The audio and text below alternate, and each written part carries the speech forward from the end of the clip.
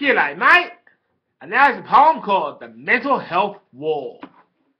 It's actually two imaginary friends called Francis and John, but it's all part of the mental health battle. I reckon it could be sort of multiple personality disorder or something like that. Two young 25-year-olds named John and Francis both got schizophrenia on the same day and in 2009 and are suffering the same source. And their psychiatrist treating them both are so incompetent, and the families are supporting the psychiatrist like he has suddenly been made God. John ran himself in front of a bus. Lucky for him, the bus driver stopped before hitting him and drove him to the psych ward and drove John completely nuts. And Frances kidnapped a 13-year-old on her way home from school and was diagnosed with schizophrenia and stayed in the psych ward for 3 months when she seemed fit to re-enter society. While the child's family and the child tried to make her pay for it,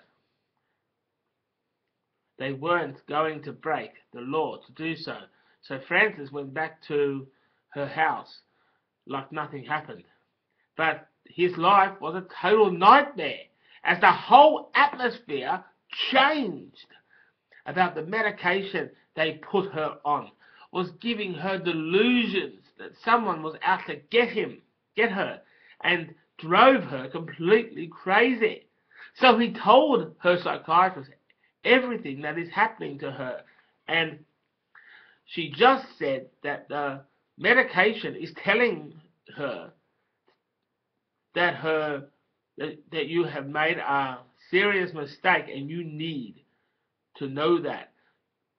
So he refused to reduce his medication because he can see him slowly healing, but he had to see his parents to try to get him some help to sort out these delusions. Like, try to find out that if he can creatively get stuff out of his mind. Well, John spent 4 months in the psych ward because the psychiatrist believes he's in danger to himself and other people. And John was so distressed about it. In a few weeks' time, Frances was making real progress with this creative side taking out.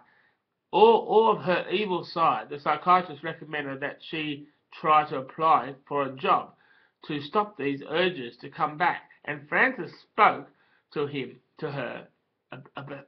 about what he would like to do.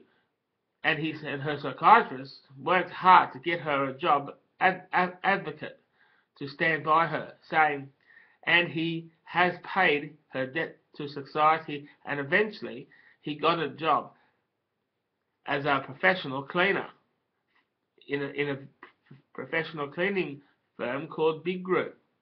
And he thanked her psychiatrist and he became the big boss, 2 years, which made him happy. And then the psychiatrist wanted Frances to counsel John, who is having a hard time dealing with his problems.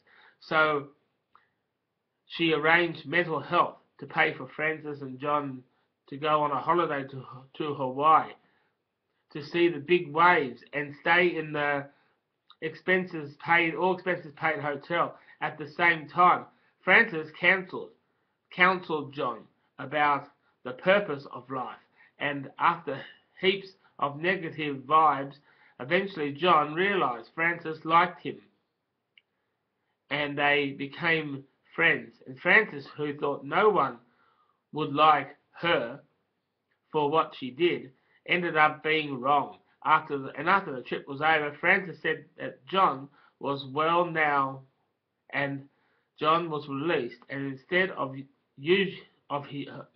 usual routine of running out in front of a bus, he got a housing transfer to live near Frances.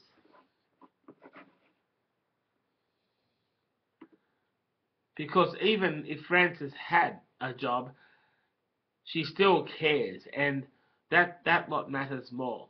Having a best friend who walks down the same path as you. The end. And that is a little sort of story about how sort of imaginary mates can sort of turn out to be cool and turn out to be very good stories. Like, there's a lot of people who do have imaginary mates, and of course, you know, sometimes it's probably a good idea to write stories about it, so you can actually get past that silly old stage in your life. Okay, catch you later.